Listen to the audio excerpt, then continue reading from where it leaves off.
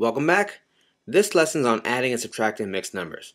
Stuff you should know includes fractions, mixed numbers, and improper fractions, basically like we said before, converting back and forth between the two comfortably, and finally adding and subtracting both like and unlike fractions. So let's get started. Let's start with adding mixed numbers. When you're adding mixed numbers, there's three steps. The first step is to separate the wholes and the fractions. The second step is to add fractions. You may need to carry, but it might not happen in every single problem. And step 3 is to add the wholes. Now let's take a look at an example. This one actually has a visual representation. So let's take a look. We've got 3.5 plus 2 3/4. 3.5 plus 2 3/4. Now step 1 says to separate the fractions and the wholes, so let's do just that. We'll bring the wholes to the left, keep our fractions on the right. And now what we have to do is go to step 2. Step 2 says to add your fractions. But we can't add these fractions yet. Well, why is that? The reason why we can't add the fractions yet is because they don't have the same denominator. This one has a denominator of 2, and this one has a denominator of 4. That's why I said before, it's important that you have a good understanding of how to add unlike fractions. What we need to do is turn them into the same denominator, and that's going to make our 1/2 change into 2/4. So now we've got 2/4 plus 3/4, and the step says to add the fractions. So let's do just that. We'll add 2/4 plus 3/4, and altogether that gives us 5/4. So 5/4, we have 1, 2, 3, 4, 5/4 altogether. But remember, that's an improper fraction. We're never supposed to leave our answer as an improper fraction. So let's take that 5/4 and change it to a mixed number. And when we do that, we're going to have 1 1/4. Now, the problem is that this is the fraction side, but we have a mixed number here. So we're going to carry. We're going to carry the 1 whole to where the holes are, and then we're going to keep our 1/4 here. The 1/4 stays behind. We have another whole that we carried here. So now all we have to do is add our wholes. 1 plus 3 is 4. 4 plus 2 is 6. So our answer is 6 1/4. Okay, so for this example, we have 5 3/5 plus 6 1/3. Step 1 says to separate the wholes and the fractions. So let's do that. Now, we've got the fraction on the right and the wholes on the left. Step 2 is to add the fractions. Now the problem is, again, like the other one, these are unlike fractions. They don't have the same denominator, so we can't just add the numerators like we normally would. So we have to change the denominators to be the same, and when we do that, our fractions change. They change to become 9/15 and 5/15 because the LCD was 15. So now we've got to add the fractions. We've got 9 plus 5 is going to give us 14 out of 15. And step 3 finally is to add the wholes. There was no carrying that we had to do in here like our last example, so all we do is add the wholes up 5 and 6 and we get 11. So our answer is 11 14/15. Again, another example. Step 1 says to separate the wholes and the fractions. Let's do that. Now that we have them separated, step 2 is to add the fractions up. But again, these are unlike fractions, so we have to change the denominator, and the denominator is going to become 21. This changes the fractions. So now we've got 3 over 21 plus 14 over 21, and together that's going to give us 17 over 21. Again, this isn't a mixed number, this isn't an improper fraction, so there's no need to carry. There's nothing extra, just our fraction. So then we go to step 3, which says just to add our wholes. We've got 7 plus 1, that gives us 8, and our final answer is 8 17 over 21.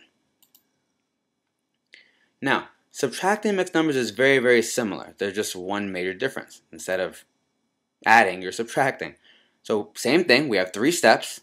The first is to separate wholes and fractions, just like before. Step 2 is to subtract the fractions and borrow if needed. Now, when you learn basic subtraction and basic addition, when you would add, you would carry, just like we did in our other examples. Here, we're subtracting, so you might have to borrow, although it's going to be a little bit different. Okay, and step 3 says to subtract our wholes. So let's take an example with another visual representation. 3.5 minus 2 3/4. So here we have 3.5. Here we have 2 3/4. Step 1 says to separate our fractions and wholes. So let's do that. We brought our wholes to the left, and our fractions will be kept on the right. Step 2 is to subtract the fractions. Now, for this example, we're trying to subtract 1/2 and 3/4. Before we try anything, we have to have the same denominator. Again, that's going to change this from being 1/2 to 2/4. But now I've got 2/4 minus 3/4. I don't have enough to take away from. So can I subtract? No. In this case, I'm going to have to borrow. Now, when I borrow, I'm going to borrow from the whole spot. So I'm going to take a whole from over there, bring it over to the right, and this 3 wholes is no longer 3, now it's 2. So we're going to cross out the 3, put a 2 there, and now this was out of 4. Both of our denominators are out of 4, so we're going to turn this into 4 pieces, and that's going to be 4 out of 4. So now we don't have 2/4 minus 3/4, we've got 2/4 plus 4/4, and that gives us 6/4. 1, 2, 3, 4, 5, 6. 6/4. So now I've got 6/4 minus the 3/4, and when I try to take that away, we now have 3/4 left. So 6/4 minus 3/4 gives us 3/4. And then step 3 says to subtract our wholes. Now all I've got to do is subtract 2 minus 2, and that's pretty straightforward. That leaves us with nothing. I don't have to write 0 there. I already know that it's nothing, so I just leave that blank, and then my final answer is just the 3/4. Another example. Step 1, subtract the wholes and the fractions. Let's do that. Step 2 is to subtract fractions and borrow if necessary. Now, I can't subtract 4/11 from nothing. I have to have something that I subtract from. So, what do? I take from this 10, I take 1 whole, that's no longer 10, that's 9 now, and I put 1 whole here. Well, 1 whole here has 11 pieces. How did I know that? Because the denominator here has 11 pieces. So I made this out of 11. If this example were, let's say, 4/15, then this would be 15/15. If this were 4/35, then this would be 35/35. This can always change to be whatever the denominator you're talking about is. And that's 7/11. And step 3 is to subtract our wholes. I have 9 minus 7, and that's going to be 2. My final answer is 2 and 7/11. Okay, so here's another example. Step 1 is to separate the wholes and fractions. So we'll separate our wholes and our fractions. Step 2 is to subtract our fractions and borrow if needed. Well, the first thing we're going to try and do is make sure that we have the same denominator so we can subtract in the first place. Here we have a denominator of 15, and here we have a denominator of 10. When we change those to get the LCD, our LCD is going to be 30, so our new fractions are going to be 22/30 and 9/30. Now, since I have 22 out of 30 over here, and 9/30 here, I don't need to borrow. I can just subtract 22 minus 9, and that gives me 13/30. Step 3 is to subtract my wholes, and that's going to be 21 minus 13, and that gives me 8. My final answer is 8 and 13/30. So here's your pause and practice. Just pause and practice. When you're done, unpause the video. After a 3, 2, 1 countdown, your answers will be displayed. Go.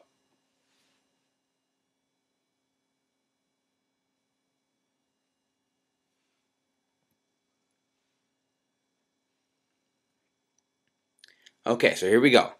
Answer for number 1 is 11 and 9/10. Number 2 is 3 and 1/5. Number 3 is 11 and 13/24. Number 4 is 3 and a half. Number 5 is 16 and 1/3. And number 6 is 2 and 3/8. A brief reflection. There are blank steps needed to adding mixed numbers. We discussed that, and we know there's 3 steps. The 3 steps for adding mixed numbers are 1. Separate the wholes and fractions. 2. Add fractions, carry if needed. And 3. To add the wholes. When subtracting mixed numbers, if there is not enough to subtract from in the top fraction, you must borrow from the wholes. Make sure you know that. That's very important. A lot of people think that they're going to borrow and just put a 1 in front of the number. That's not the case. Remember, we went over how to borrow from the whole side of the mixed number. There are blank steps needed to subtracting mixed numbers. Again, we went over that. There are 3 steps. The 3 steps for subtracting mixed numbers are, they're very similar to the 3 steps for adding mixed numbers, which are 1. Separate the wholes and fractions. 2. Subtract fractions, borrow if needed and only if needed.